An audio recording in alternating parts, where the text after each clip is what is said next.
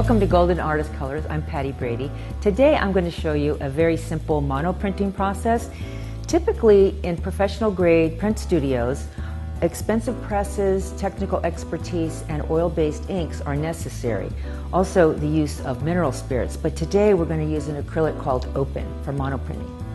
Open stays wet for an extended period of time, allowing us to work in very thin layers on our plate. Also, it's great for water cleanup, which allows us to be able to use this in our own studio without expensive equipment. I've begun by using a piece of freezer paper and taping it down to the table.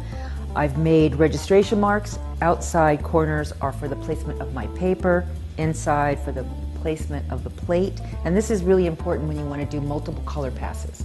Now I'm going to take my printmaking paper, lay it down inside the registration marks, and tape it with a low-tack tape on one side,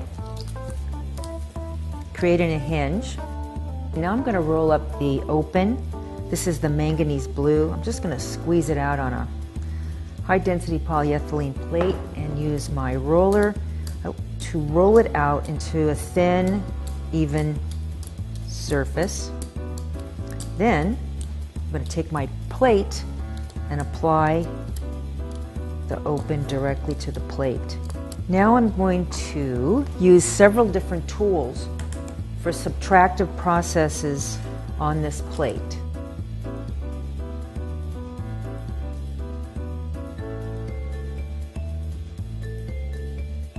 Now I'm going to take my plate, put it in the registration marks, flip my paper over, and rub the back side of my paper.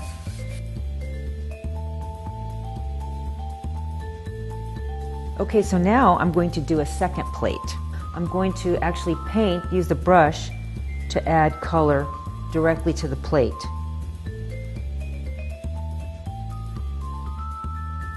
So now I'm going to take our second plate, place it back inside the registration marks, flip our paper down, and apply pressure again. And now we have a 2-pass print.